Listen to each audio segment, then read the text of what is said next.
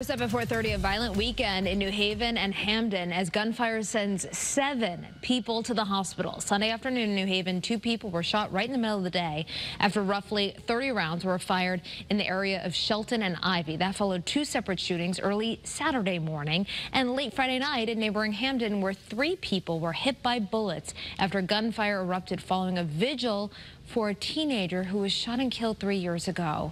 Fortunately, none of the injuries are life-threatening, but New Haven's mayor says all of this is concerning.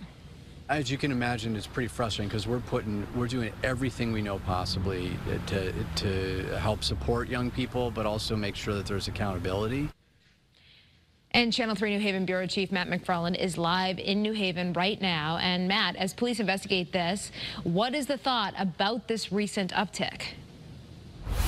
Well, you heard the mayor right there. He says police are investigating, but the thought is it could be related to some previous beefs, possibly looking into potential retaliation. As you mentioned, one of the shootings followed that vigil in Hamden. That was for a 14-year-old who was killed in New Haven 3 years ago. So they're thinking that might be some sort of type of retaliation. Also, another one of the shootings in New Haven actually happened in the same area where that teenager was killed 3 years earlier. So, again, plenty of things that police are looking into. Mayor says they have their intel meeting every Monday, looking to see who could possibly be involved, what detectives know.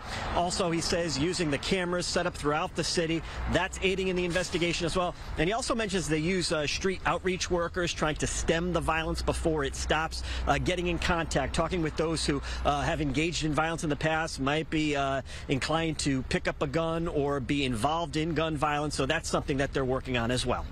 And Matt, you know, a lot can be told from where we go year to year in terms of shootings. How about the numbers right now? Where do we stand?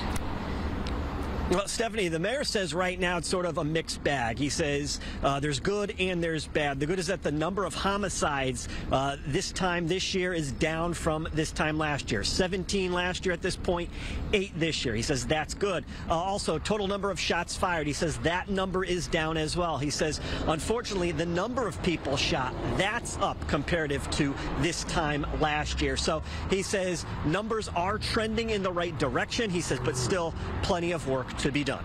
All right, Matt McFarland, thank you for that insight. We appreciate it.